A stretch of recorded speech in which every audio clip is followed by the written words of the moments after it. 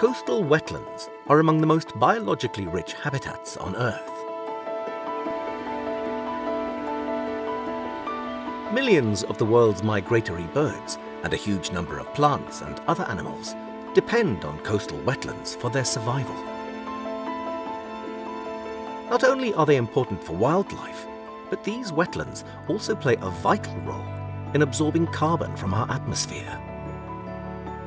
This is often called blue carbon, and habitats such as salt marsh, seagrass meadows and mangroves can absorb more carbon than forests on land. Coastal wetlands also help protect people. Mangroves and salt marshes act as natural flood barriers, shielding communities from storm surges. And they are nurseries for vast numbers of fish and other marine animals that millions of people rely upon for food and for their livelihoods.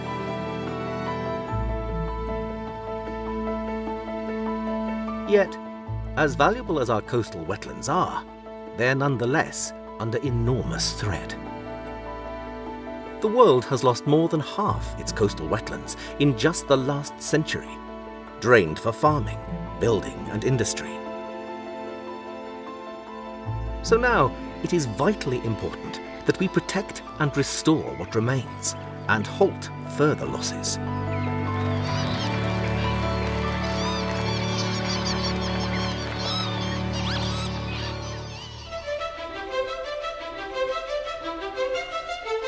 Work is already being done around the world on coastal wetland projects that not only help wildlife, but also benefit local people. The very key to the success of these projects has been the support and hard work of these neighbouring communities.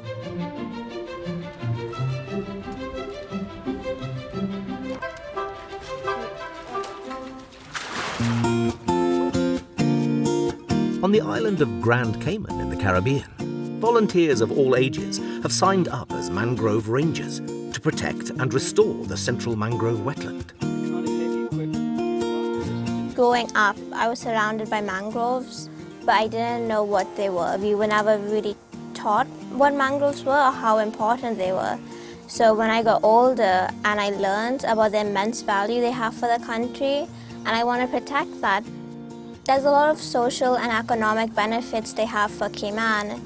They're important for our tourism and fishing industry because the ecosystems are all interconnected. So the mangroves, they act as a fish nursery, and those fish, when they grow up, they go out into the coral reefs, and that's what tourists come here to see. They come here to see our reefs, they come here to see our fish, and then the fishermen are able to get the grown fish and feed their families.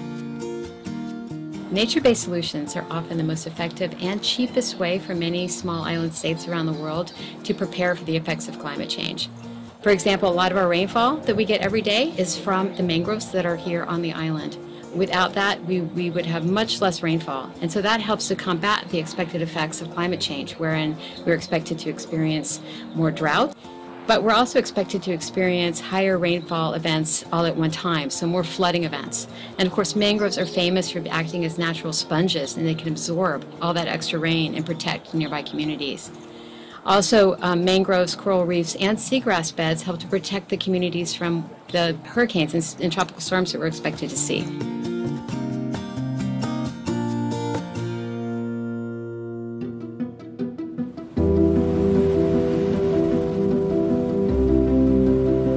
In many parts of the world, rising seas are wearing away the coastline. The response has often been to build hard sea defences, but these have had a detrimental impact on wetlands and are no longer adequate in some areas to keep the sea at bay. This was the case at Medmerry on the Manhood Peninsula in the south of England, where the sea was threatening to breach coastal defences.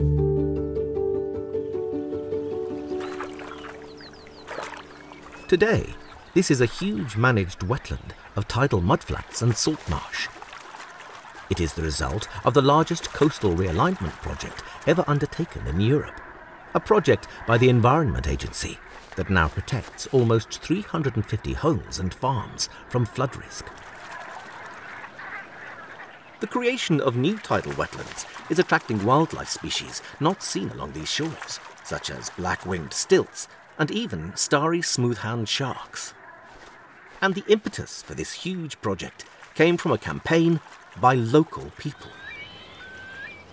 The coast was protected by a shingle bank that went right around the peninsula. So the fear was that it would take one big storm and the shingle bank would be broken and the water could come in, which could put homes at risk. So the idea of creating an inland bank system and breaking open that shingle bank would mean we were essentially in control of where that seawater would go in the event of a major storm. There were opportunities to create something worthwhile, both environmentally and in terms of climate change mitigation, but also economically for the area, because being a coastal area, tourism is our main economy.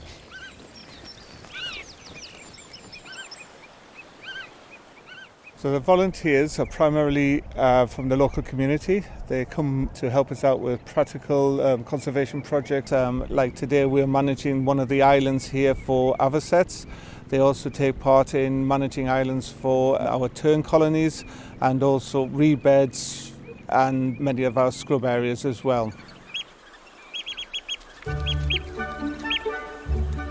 Such is the global importance of coastal wetlands for migratory birds that 4 have been designated UNESCO World Heritage Sites. Among the most recent additions to the UNESCO list are substantial parts of China and South Korea's Yellow Sea coastal wetlands, an expanse they share with North Korea.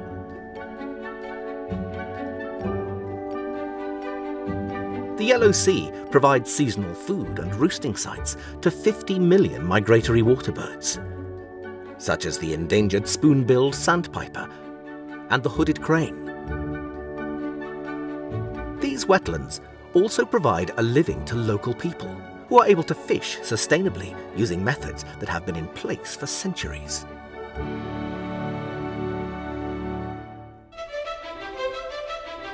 Chongming Dongtang Nature Reserve in the Yangtze Estuary near Shanghai is the key coastal wetland in the southwest Yellow Sea.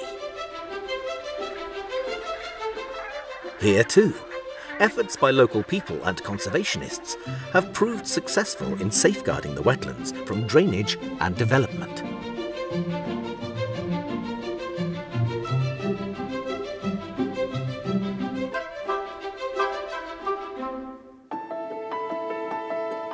Coastal wetlands are the hidden gems of our ecosystems. Their hard work in soaking up carbon, supporting wildlife, and protecting and providing livelihoods for our communities continues to be overlooked. At the current rate of loss, a further third of coastal wetlands could disappear within a century. However, with urgent action, we have a chance to turn that tide.